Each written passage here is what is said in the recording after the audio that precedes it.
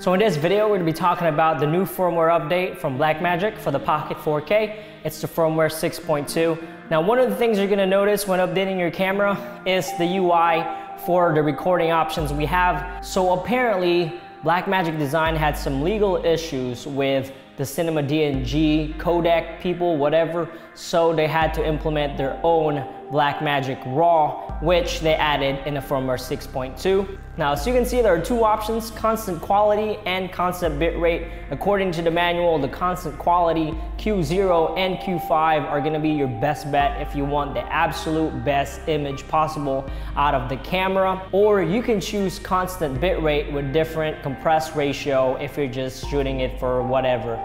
But for me, I'm probably gonna be shooting around the Q0 or Q5, which surprisingly for Q5, it's pretty nice. I get about 88 minutes of recording time at 4K DCI, which is sweet. That's still a lot of time for a 256 gig CFast 2.0 card, so I'm pretty excited about that. So with this firmware, I know it just came out and it's already dark, but I am gonna be testing this out. I am using it already, recording this video just to see what it looks like.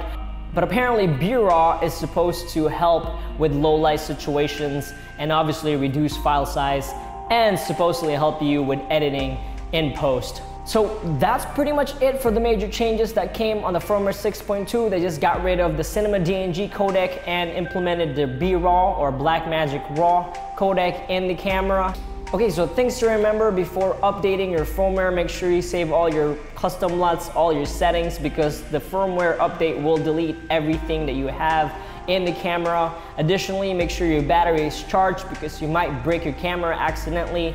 And finally, if you want, go ahead and do a calibration on the back of the camera after updating your firmware. Now, if you don't want to jump in and update the firmware just yet, just give me like a week or so and I'll update my thoughts on this new firmware, because I know with new firmwares comes new problems.